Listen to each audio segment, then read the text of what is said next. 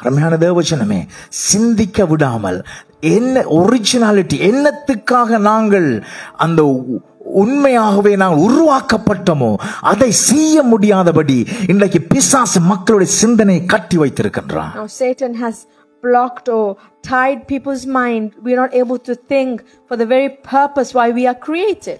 Worship is not optional.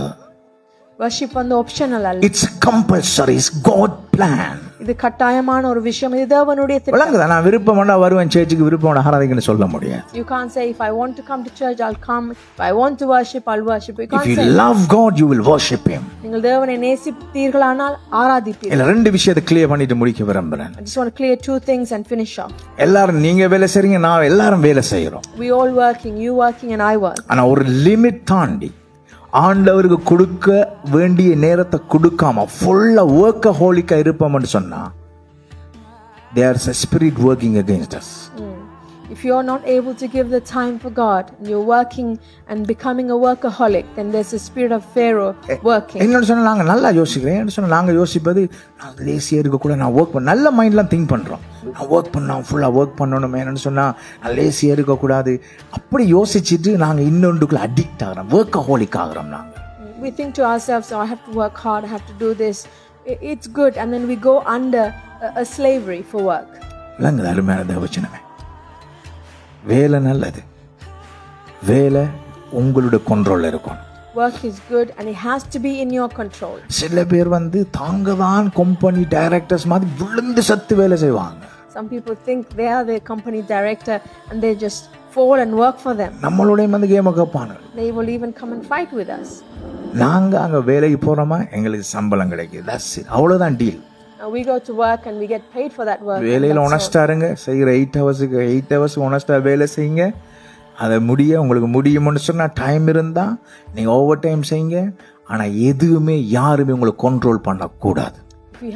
We have to work honestly for those 8 hours or however long, and if you have time do that over time, but nobody should control you or nothing. எங்கட பாஸ்க்கு, எங்கட மேனேஜர்ஸ்க்கு நாங்க வந்து அவங்களை respect பண்ணணும். We have to respect our managers and boss. ஆனா பயப்படக்கூடாது. But we shouldn't fear them. நாங்க பயந்தோம்னு சொன்னா something wrong.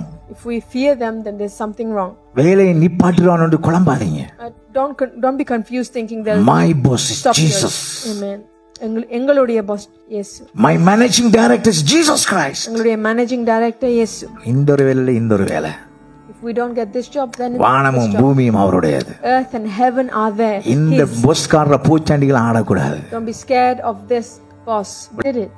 எங்கட boss இயேசப்பா. Our boss is Jesus. வேலை போயிருமே பயந்து அப்படியே வேலை செய்யக்கூடாது. வேலையை நீங்க வந்து ஃப்ரீயா ஒரு மீனிங்ஃபுல்லா நாங்க வேலை செய்யும். You shouldn't fear the thinking, I'm going to lose that job.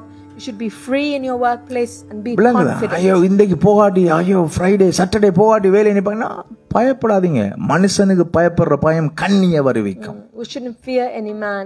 It will bring snares for us. எங்களுடைய நம்பிக்கை ஆண்டவர் மேல அதிகமா இருக்கும்னு சொன்னா மனுஷனுக்கு பயப்பட மாட்டோம். If our belief on God is more, then we wouldn't fear man. நாங்க இயேசுப்பா மேல டிபெண்ட் பண்ணி இருப்போம்னு சொன்னா இந்த காசுக்கு போகுதுன்னு சொல்லி பயப்பட மாட்டோம். Yes, if we depend on Jesus, then we won't think we're going to lose this money. Money is a bad master, good servant. காசு பணமானது நல்ல கெட்ட எஜமான், நல்ல அடிமை. நீங்க யூஸ் பண்ணணும் காசு. You have to use money. காசு உங்களை யூஸ் பண்ண கூடாது. Money shouldn't use you. You need money. உங்களுக்கு பணம் தேவை. ஆராதிக்கிறதுக்கு தடையா இருக்கிற மணி உங்களுக்கு தேவையில்லை.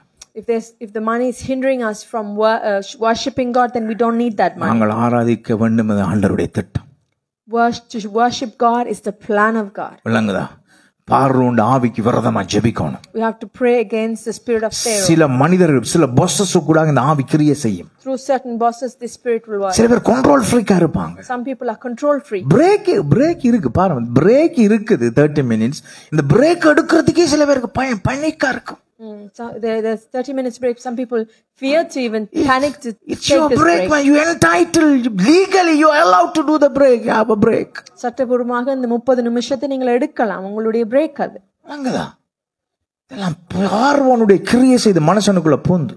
This is the spirit of Pharaoh working through people. இன்னைக்கு பயத்துல மக்கள் வாழ பயப்படுகிறார்கள். So many people live in fear. இஸ்ரவேல் ஜனங்கள் யோசிக்க முடியாது, திங்க் பண்ண முடியல, ஃபேமிலியை குறித்து திங்க் பண்ண முடியல, வீட்டில் என்ன பிளான் போறோன்னு திங்க் பண்ண முடியல. உங்களுக்குன்னு சொல்லி ஒரு செல்ஃபா ஒரு டைம் எடுத்து ஆராதிக்கிறதுக்கு உங்களுக்கு திங்க் பண்ண முடியல. ஏன்னா வேலை ஃபுல்லா லாக் பண்ணி வச்சிருக்காங்க.